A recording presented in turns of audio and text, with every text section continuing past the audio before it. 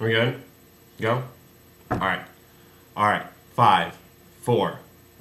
Hi, I'm Alex Meyerchin, and I'm here via satellite from the Cheesecake Factory, and there's a 14-hour delay, so I won't be able to communicate backa with you. I just wanted to say that I wish I was there right now, and that, Nate, I really mean a happy birthday. You're a good buddy of mine.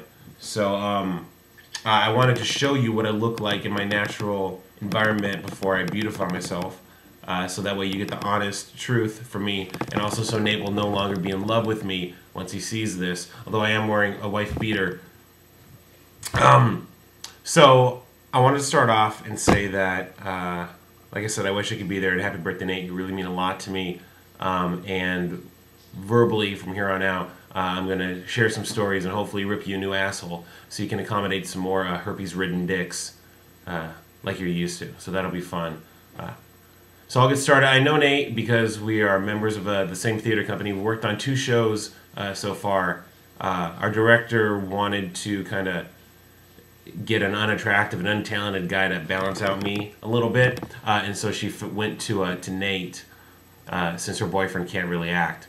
So I remember there were times at like various rehearsals when Nate would, you know, get drunk and shit from his mouth a little bit. But how awesome our show would there would be dancing. Like if we had dancing in our show, that'd be really awesome.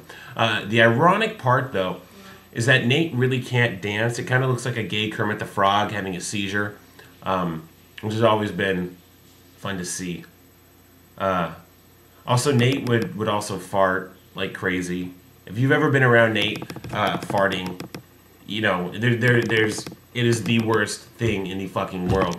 The only thing more rotten than Nate's farts are Anna's eating habits. That's funny. I really hope you're laughing, because I put in the laugh pause right there, and I really hope you're laughing, so that's fun.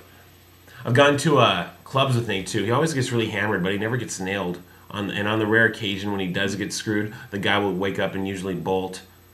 He's got a great talent for attracting the ugliest people in the gay bar, which is saying a lot, and it's a gross combination, the people coming at Nate at gay bars. Nate also has a cat named Guido, and if you've ever seen Guido, I would say, okay, I remember the first time that I ever met Guido. I was over at Aaron Lane's place, and I walked in and I saw the hairiest, I kid you not, the hairiest, bushiest, meaning-looking cat ever. Turns out that was Aaron Lane's vagina, and she had just gotten out of the shower. And then I walked into the living room, and oh, there's the cat right there. No, see, there are some similarities, though, but the biggest difference between Aaron Lane's pussy and Nate's pussy is that Aaron Lane's pussy spits out dead babies. Yeah, it's not good.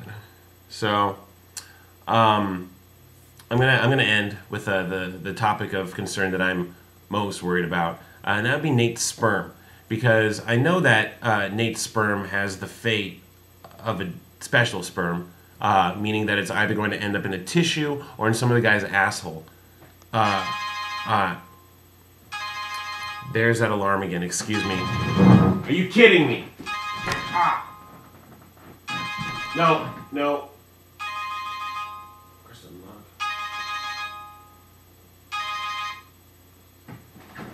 God. What is this, amateur hour? Fuck you. Nate's sperm. Nate's sperm, like I said, will either end up in a tissue or into another man's asshole. Every time Nate, his testicle, it swells to an abnormal size like they do sometime. That's his sperm really trying to escape their horrible fate that they're going to have. See, I know that I have a special place in Nate's heart, and in his spank bank, and I'm happy to come here via satellite to talk to him. I know it takes bravery to have people come up here and harass you live and via satellite, wife beater, and it also takes bravery to look in the mirror and see Nate Stoner's face.